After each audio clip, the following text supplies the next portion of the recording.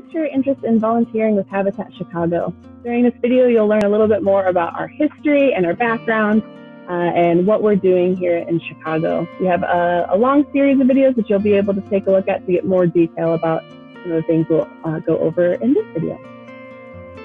So here at Habitat Chicago, we believe that no matter who we are or where we come from, we all deserve to have a decent life.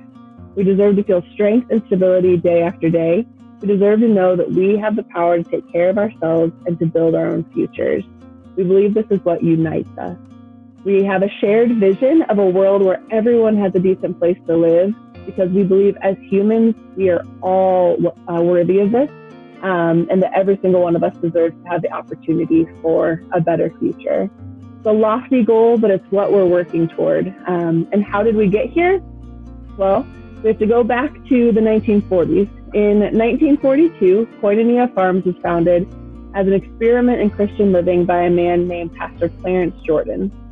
Now, this is in Americus, Georgia, the rural town outside of Atlanta, about 3 hours outside of Atlanta.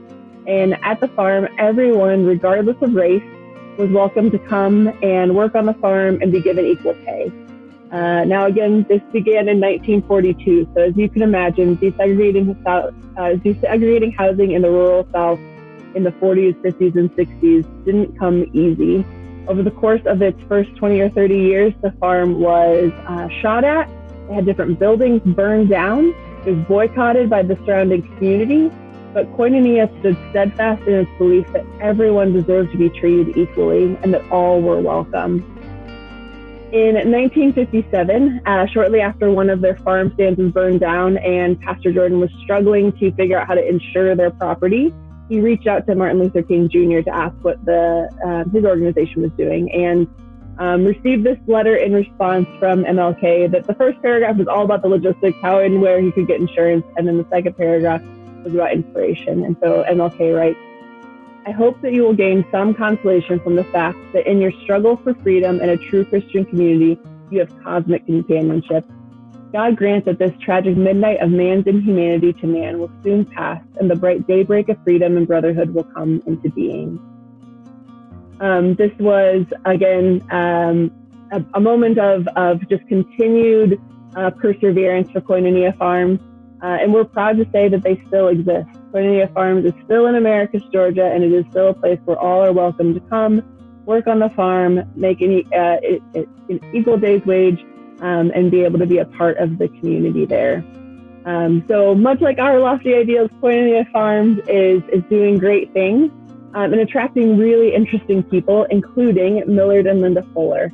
So this is Millard and Linda. They came to live on the farm in 1965. And they came with this belief that those that have needed capital, they don't need charity. And so the Fullers came and brought this idea to the Koinonia community of a fund for humanity. And so what the Fund for Humanity meant was that they would take in donations and use those donations to then purchase building materials. Then volunteers would construct simple, decent housing, working alongside families that needed that housing. Those homeowners would eventually be able to take on that home and then repay the cost of those building materials back into the Fund for Humanity. There was no interest charged. And then the funds that were put back into the Fund for Humanity would be built to buy new building materials and start on new houses with volunteers and those new home buyers. And that cycle would just continue. This concept they called partnership housing. And if it sounds familiar, it's because it's the basic model that we use today. Habitat for Humanity International, this is where it was born from. The Fullers saw that this worked, and they realized that they could do it not just in Americus, Georgia, not just in the U.S., but they could look at ways to make this work globally. Today, Habitat operates in nearly 1,400 communities in the U.S. And over 70 countries worldwide. The Habitat International family has helped more than 13 million people achieve strength, stability, and self-reliance through home ownership. What's beautiful about the way Habitat for Humanity works in the world is that they were aware that different places have different needs. And so Habitat operates as an affiliate model, which means that we are all our own freestanding organizations, but we're all part of one big family. So we get to learn from each other, And we all share this vision of a world where everyone has a decent place to live, but we get to figure out what it looks like to enact that in our communities.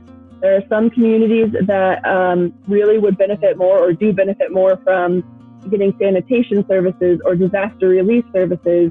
And then there are some communities that benefit most from new single-family homes or home repair or just neighborhood revitalization work. And so we get to figure out what that means for the city of Chicago here at Habitat Chicago, because it looks different than in rural Georgia or in Malawi, Africa. And so being able to be a part of that bigger picture and that vision of a world where everyone has a decent place to live, but getting to enact it in our own communities is a really important part of what makes Habitat for Humanity, the international family, so special. So we've talked a lot about this vision of a world where everyone has a decent place to live. And so it seems important to take a minute and think about what makes a home a decent place to live. Take a minute and just use this blank space to think through what do you think about when you're looking for a home? What would make someplace a place you'd be interested in living and a decent place?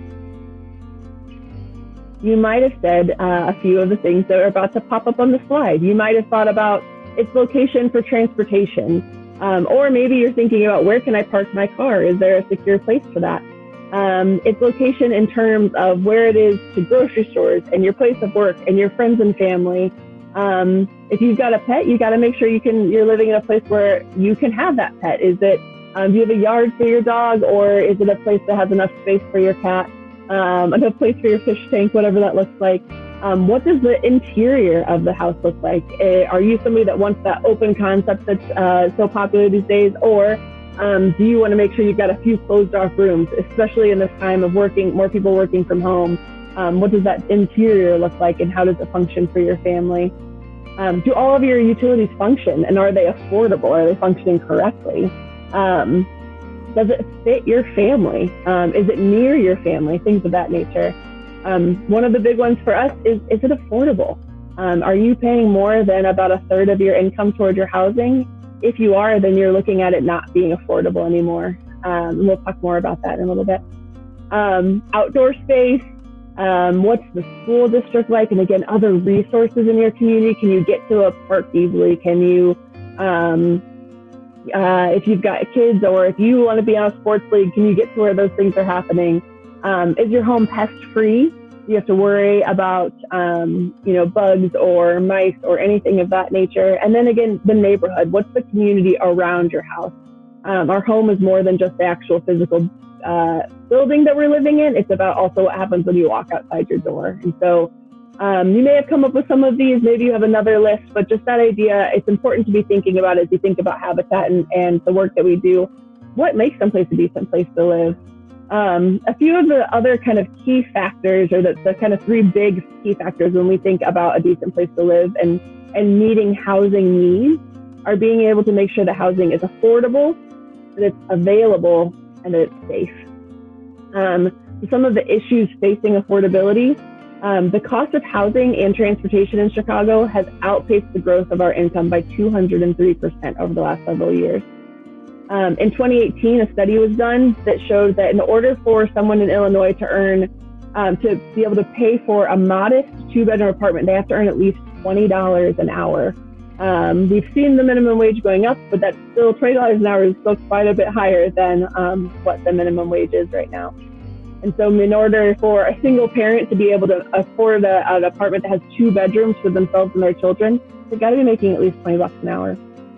And we find that about half of all rental households are burdened by paying more than a third of their income toward their housing. And so then it's no longer affordable. When you're paying more than about 30% of your income toward housing, then you're making trade-offs in some of those other areas that are our everyday payments. So things like your health care, your transportation options, things like what food you're buying and where you're buying it from, things of that nature all have to kind of come into the mix of reconfiguring your budget to make it work if you're paying more than a third of your income toward housing.